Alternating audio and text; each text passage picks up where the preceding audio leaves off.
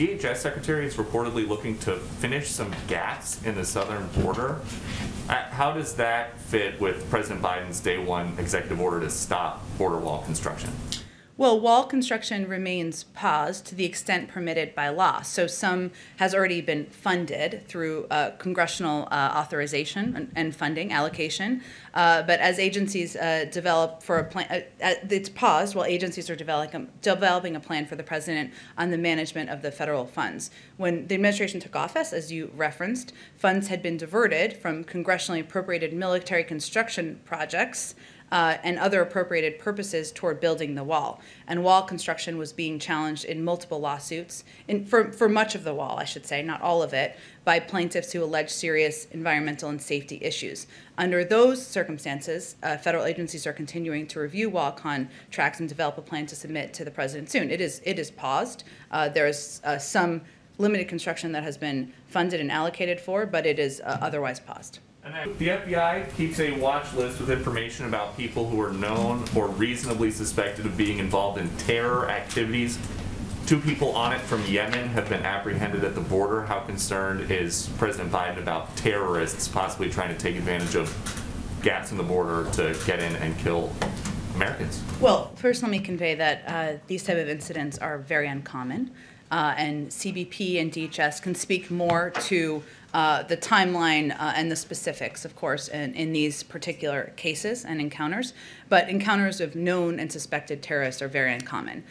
They do underscore the importance of the critical work that is done on a daily basis to vet those at the border. DHS works not just at the border, as you know, but also with international partners to share intelligence and other information, including to prevent individuals on certain watch lists from entering the United States. They adjudicate individuals encountered at and between ports of entry against several classified and unclassified databases. So while this is rare, this is a reflection of them doing their jobs.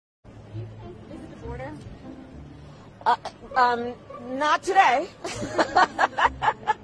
But I have before, and I'm sure I will again. Yeah. How do you realistically and physically keep these families from coming to the U.S.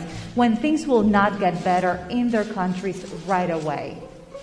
Well, I can't guarantee that, but I know, that old thing, the journey of 1,000 miles starts with the first step. You know as well as I do. You cover it.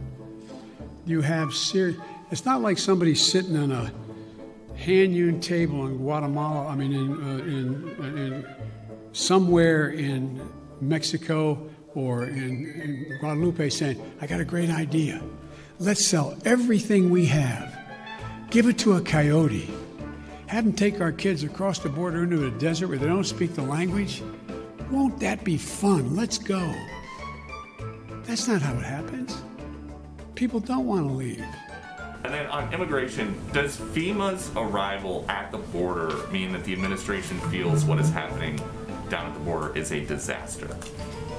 I know that we always get into the fun of labels around here, but I would say our focus is on solutions, and this is one of the steps that the president felt would help not become a final solution, but help expedite processing, help ensure that people who are coming across the border have access to health and medical care. Clearly, the numbers are enormous. This is a big challenge, and it certainly is a reflection of using every lever of the federal government to help address that. FEMA, though, specifically, their mission is helping people before, during, and after disasters.